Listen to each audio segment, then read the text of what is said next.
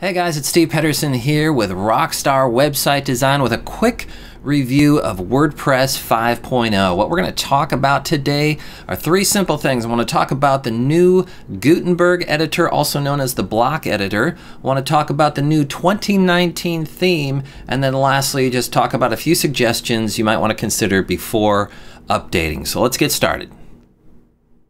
Okay, here we are. I have installed WordPress 5.0 on my local machine as a fresh install, so there's no other pages or plugins or anything like that. It's brand new, fresh install on my own personal computer. And like I said, the first thing that we're going to talk about is the Gutenberg Editor, because the Gutenberg Editor is all the rage. It's what this whole It's a major step forward for WordPress in the development of your website, so it garners some attention. Okay, so it is the new kid on the block. It's very similar. If you've ever posted anything on maybe LinkedIn or like not a post, but like created an article on LinkedIn, or have ever used medium.com, it's kind of like that. The new Gutenberg Editor is going to give you that same kind of environment for creating both pages and posts. I'm not going to do a full demonstration of the Gutenberg Editor. There's plenty of tutorials out there. I might even do that separately. I just wanted to introduce you to it and to give you some important information about it that's you might find helpful. I've tried the Gutenberg Editor while it was in beta, and I can tell you for sure that the latest version that came out with WordPress 5.0 is by far much better than the version that was in beta, so you don't have to worry about that. It's a really great way to create both pages and posts. What I will say though is that you're not stuck with it. When you first install or update to WordPress 5.0, if you don't already have it, there is, I'm going to show you the installed plugins. I have installed a couple of plugins, a couple of editors, but it comes automatically with the classic editor, and that's just the classic editing environment. And if you want to use that, you can use that. You can actually go back and forth very easily between the classic editor and the Gutenberg Editor. So that's a wonderful little feature they have. Now, you can actually set up either one of those editors, either the classic editor or the Gutenberg Editor, also known as the block editor, by default. So what you would do is you'd go over to Settings and Writing, and in that setting area you've got the default editor for all users. You can either select the classic editor or the block editor, and then you can even allow, if you have other editors that are involved on your site, you can even allow for them to switch back and forth or not. You can give that ability to them. Okay, so that is the first place that you want to check into. If you feel whatever one you want to use by default, you can set it there. Okay.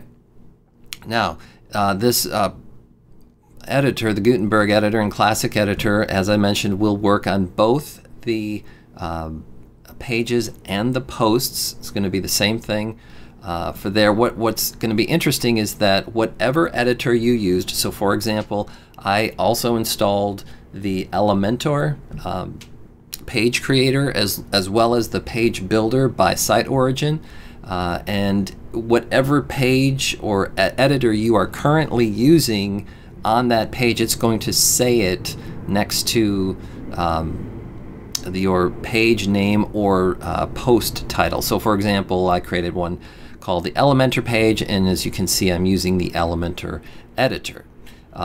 Same with my home page, but then this default page, which WordPress gives you, which I think is a great idea. It's a privacy policy page that was created with the classic editor, and you can either continue to edit with the classic editor or with the block editor.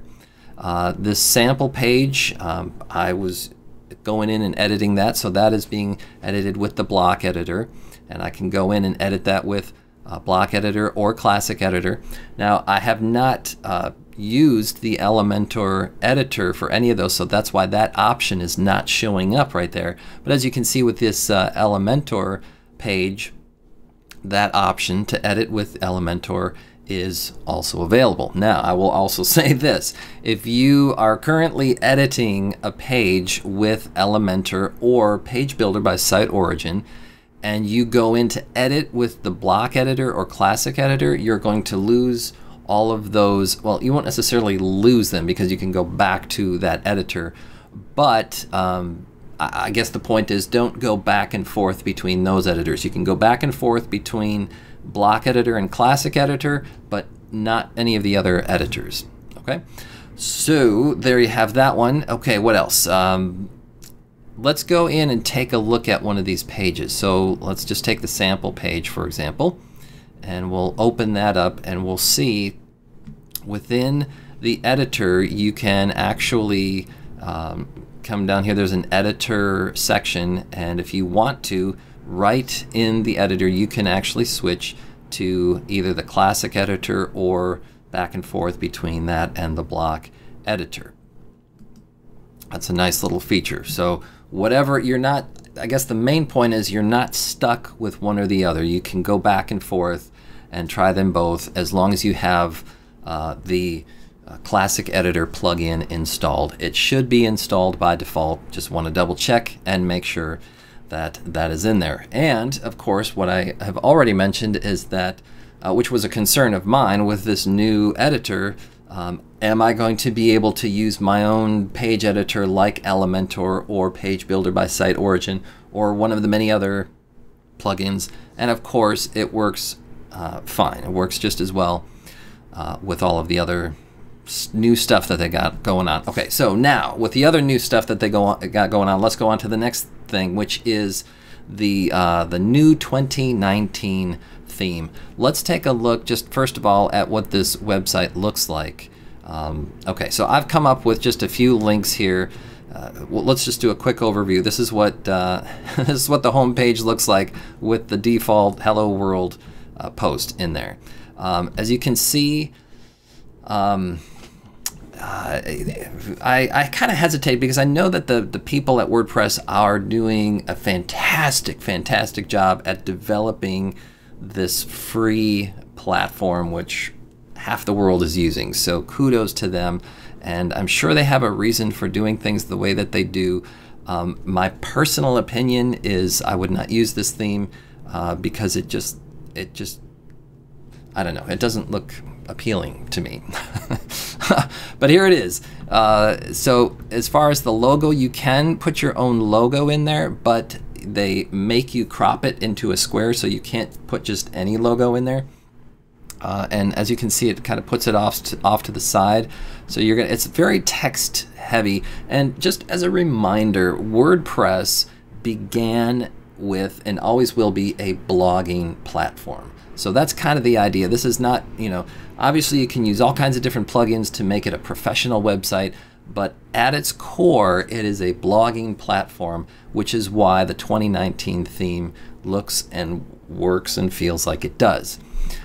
So you've got your site title, your tagline, and then your links. Your navigation links will show up right underneath there.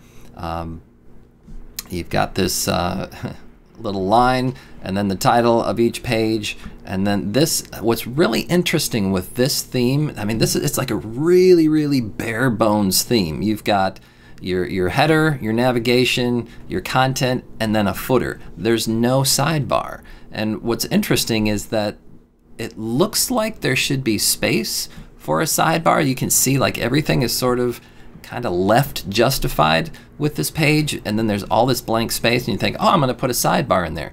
Well, they don't have that. So it's just your header, your content, and your footer. So there you have it. Like I said, really bare bones, very large font. And as far as customization, let's go in and just take a look at how you can customize this theme. There's not a lot of options to customize. You got your site identity, which, like I said, you can upload a logo, but they'll force you to crop it into a square. You've got menus, real simple, basic stuff. Widgets, you can add widgets, but as you can see, it's just the footer. There's no sidebar widgets. You've got your home page settings, which is, you know, if you're expecting much, you're not going to get much. It's just, you know, you're determining whether you're going to set a static page as your home page or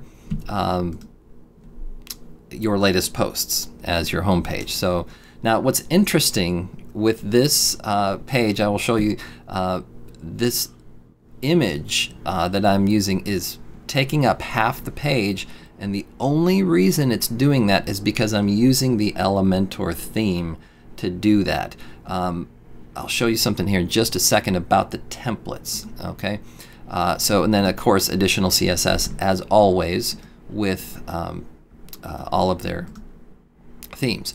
Okay, so what I wanted to show you is that, let's go into our pages here, all pages, and we'll do a quick edit, and you could see right now, because I'm using the Elementor theme, I have a couple of different templates to choose from. I've got Elementor full width, Elementor canvas, and default template. However, these other pages, for example, the privacy policy, which was currently being edited by the classic editor, if I do a quick edit there, oh, okay, I guess it does show up, right, because I do have that option with Elementor. However, if I have Elementor deactivated, then there are no templates. There's only the default template available if you're using just the theme.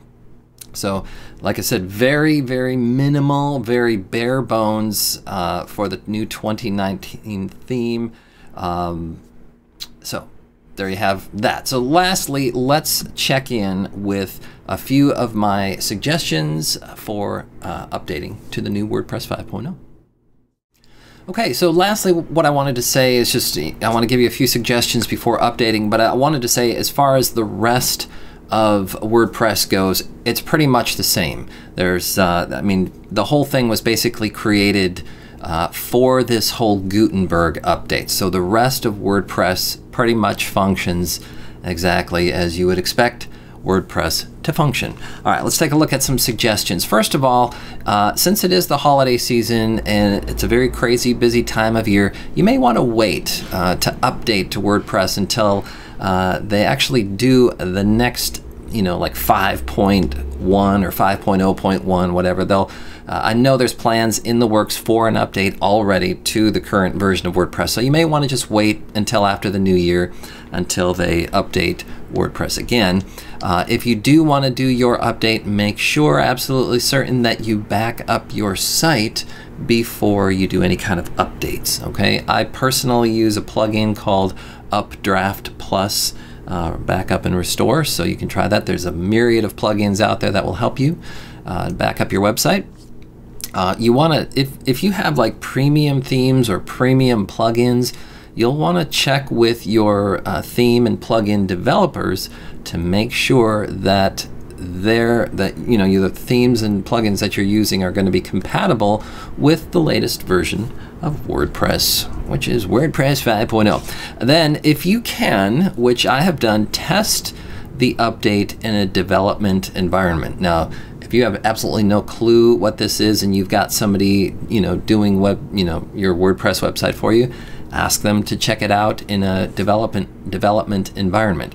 Now, that if you have a huge website with tons of plugins and tons of content and all this stuff, that's going to be very difficult to just go, you know, like, well, let's set up a brand new website in a development environment. I understand that. I'm just saying, if you can, set up the whole update in a test environment first.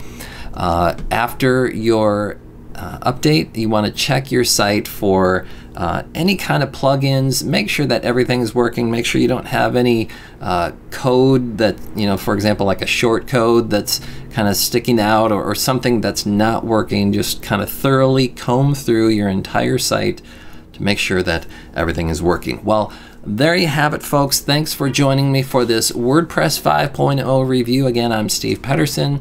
with Rockstar website design. If you like the video, I'd really appreciate it if you like it or share it or subscribe to my channel. I've got all kinds of great content here for you, and if you have any feedback, would love to hear your comments. If you have anything that you'd like me to review or go into further detail on, please let me know in the comments. Otherwise, have a great day and enjoy the new version of WordPress. Take care.